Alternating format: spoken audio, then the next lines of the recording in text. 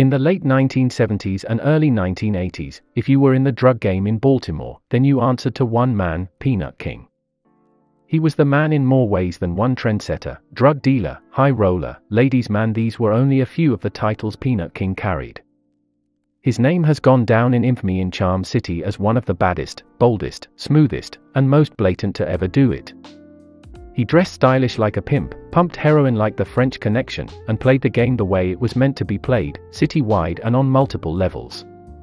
Portraying himself as a big-time gambler who frequented Atlantic City and won millions, Peanut King had the style, flash, class, and substance to set himself apart from other dealers of the era. He also had a vicious team behind him. One that would put in the necessary work to keep Peanut on the winning side. The Peanut King mob was well known up and down the East Coast as one of the most notorious crews in Baltimore. They were well respected and feared, led by one of the biggest names in the drug game, street legend Peanut King. An original gangster who rose out of Baltimore's rough and rowdy streets to become lord of the heroin trade. In the streets of Charm City, Peanut was the recognized shot caller. He was making $25 million a year, says the dude from Holbrook, who was around during Nut's reign. Peanut King had Hoffman and Holbrook, that was the most lucrative area. He was putting 7 to 10% pure on the street. He had a better cut on the heroin. They'd be coming from DC, Virginia, all over, to get that bang for their buck. Most dealers put out 3% pure in that era, so the heroin that Nut's people put out was of a higher quality, and with the better product, Nut quickly cornered the market. The Peanut King mob sold a lot of heroin, and they broke it down into $60 and $70 bags. The feds estimated his mob made $5 million a year through their drug business. That was a nice sum. The money was too big to be ignored. Trafficking spread to dozens of operations around the city. Junkies walked dazed through the streets looking for something to put in their veins. Nut controlled the market from Cherry Hill way over on the other side of the Hanover Street Bridge, to Streeper Street in southeast Baltimore, where the rowhouses were bunched tightly with marble steps. In the front stoop culture that existed on the fringes of civilization, Nut ruled. Everybody knew what was going down, but the city supported Nut. In ghettos like Cherry Hill, his mob made the lion's share of money. The junkies were committing all the crimes: needles in the gutter, automatic gunfire in the streets, news in the morning paper of another overnight killing, but Nut was making all the money. Nothing mattered to Peanut, he was above it all, he transcended the streets. As the king of Baltimore, he clocked mad paper and had the run of the city with its inhabitants at his beck and call. Peanut possessed an exoticness that was unique in the ghetto. The man drove a DeLorean, which was unheard of in Baltimore. He brought that exotic type shit into style. Many dudes bit his style, but Nut was the original. The innovator. He had a huge house in Silver Spring, Maryland. It said the house had no windows, just surveillance cameras on all angles of the house. Nut wasn't taking any chances with security. He was a little paranoid due to his big name, and he wasn't trying to get caught unaware. Make no mistake about Nut, he was a businessman, but the 5'9", 180-pound man would handle his business if and when necessary. But his MO was his extravagance. His demeanor wasn't violent, it was all Charm City slickster. A pimp in the drug game that exuded true OG class. In the early 1980s, Maurice, Peanut King of East Baltimore, took drug dealing down a sinister new alley. At his peak, King headed a $50 million a year heroin ring, running it from an executive boardroom with computers to keep track of all the money. At North Avenue and Chester Street, he installed a fully mirrored gymnasium, 2 universal workout systems, punching bags, a whirlpool, plus something the cops had never seen before: a room where Peanut could adjust the weather in his little universe. Yeah, said the city's top narcotics cop, Captain Joe Newman. They could make it rain inside the room. They could make the wind blow. There was something called jungle mist. Lil Wayne can make it rain, but can he make it jungle mist like Peanut King? The man truly was before his time.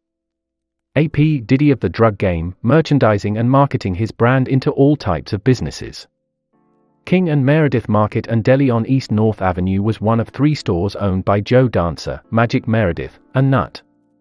He was one of the first drug dealers to try and go legit by investing in businesses in his community. He was reinvesting in the hood. Nut had a Robin Hood image in the ghetto, and the people loved him and worshipped the ground he walked on. He was a mythical type figure, an icon. He was looked up to and admired for his classy and extravagant ways. Dudes in the city emulated his style of dress and wore bedroom slippers that cost $150 just to be like Nut. That was his thing, being a trendsetter and hood star. He reveled in his celebrity. It said he used to step out of limos in front of the clubs wearing flawless diamond pinky rings that Nut said cost 40 grand. All lights were on him as he shined brightly, a lord of B. Moore's underworld. Because for real he wasn't Robin Hood, he was in the hood. By 81-82, he done took over Baltimore. He bought some shops and had some clubs on the Strip, the old head remembers. He had some clothing stores he used for fronts. He laundered all his money through businesses. He bailed people out through his bail bonds to clean money. Nut was a gangster, but he was so much more. He saw the big picture and took it all in, incorporating all aspects under his control. He knew where his niche was and he made an all-out effort to get in where he fit in. He had a good chunk of Baltimore. He owned it all. A real good chunk, recalls the old head. In his book, Alfred Reed wrote of Peanut, "I used to see him get to his store on North Avenue, grocery and deli on the side. Peanut had a lot of class to be a drug dealer. He was very smart, and he could feel you. Once I brought my nephew to personally meet Peanut. Nut came down the steps to meet him, and my nephew said after he met Peanut, he looks like a gangster. That's because Peanut King was a gangster from the old school. He was well versed in gangster decorum and etiquette, and he knew how to carry it like a man.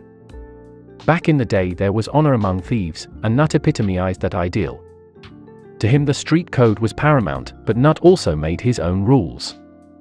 Peanut King revolutionized the drug game by taking Nicky Barnes' use of kids to another level. Nut used teenagers who, unlike the kids used by Barnes, were wise to the drug game and were dedicated to their jobs. Furthermore, to make their jobs work more efficiently, Nut bought mopeds for all of his young workers to get back and forth from the stash spots to customers. The mopeds gave the youngsters mobility, agility, and speed in transporting the merchandise to the customers. With Nut it was all about good customer service. Teens in Russell brand sweatpants, coach shorts, and bedroom slippers, the style Nut made popular, became a common sight on Baltimore's inner city streets. By forming the Children's Brigade, Nut took his big-time narcotics trade where no one had gone before. He bought 18 mopeds from an East Baltimore cycle shop and had his lieutenants give them to school kids, some as young as 11, and then paid the kids up to $500 a week to run heroin for him. Peanut thus insulated himself from easy arrest and the kids made a fortune. The city was also horribly afflicted by this adolescent army, swollen with unimagined money, numb to all sense of morality, disdainful of sitting through school or finding some chump job slinging hamburgers when their ship seemed to have come in. And Peanut King was the captain of that ship. A ghetto pirate with that Pirates of the Caribbean flavor. He had kids between 15 and 18, about 30 or 40 of them on mopeds, selling heroin, the Holbrook dude says. This was one of his strategic moves because it sped up his deliveries with the transfer between money and drugs. The law with the kids was that if you worked for Peanut King, you got a moped, so all the kids wanted to work for Peanut. He always had hundreds of kids who wanted to work for him. This was his stroke of genius. The use of teenagers by Nut caused a new law to go on the books in Maryland though. It became a requirement for anyone driving a moped to have a valid driver's license. That gave the beat police a reason to stop the kids on mopeds, taking a lot of Nut's kids off their bikes. Nut was big from the early to late 70s into the 80s. He was always present, the young hustler comments. In 1980 a kilo cost like $130,000. It was part of that French Connection Nicky Barnes hookup. If you weren't hustling for Nut, it was dangerous to hustle. You couldn't sell nothing, the young hustler remembers. If you were a hopper, you knew where it ended up. Nut wasn't having it. It was about them putting their hands on you. It was just Nut. You respected him.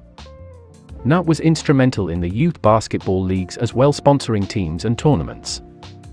His grassroots efforts led to the development of players like Sam Cassell, Carmelo Anthony and Rudy Gay, who all made it to the NBA from inner-city Baltimore. His crew were real avid basketball dudes. They ran the dope leagues, the young hustler says, and locals remember playground legends like Skip Wise lighting up the games with his signature honey dip. Peanut's crew used to style and profile over at Adele's too. Adele's was known as the baddest club on the strip, where all the players, hustlers, ballers, dime pieces, and pimps congregated. Adele's was like Studio 54, the hood version. It was over on North Avenue between St. Paul and Charles Streets. The line would go around the block. It kicked like that from 1975 to 1985. They had $1 million sound system. Thursday nights were the nights, the young hustler says. It was rumored that Nut owned the club. The hustlers would be lined up in their furs and jewels, pimped out. It was a beautiful time in Charm City. Gangsters stunted in all their glory. Nut's crew was different, sharp but professional. Passers-by would have thought they were businessmen. They were that fresh. Peanut always had a reserved table and women all around him. His crew was deep up in Adele's. The club had a radio commercial which said, "The underground is open. You'll know if you belong," the young hustler says. And Nut and his crew definitely belonged.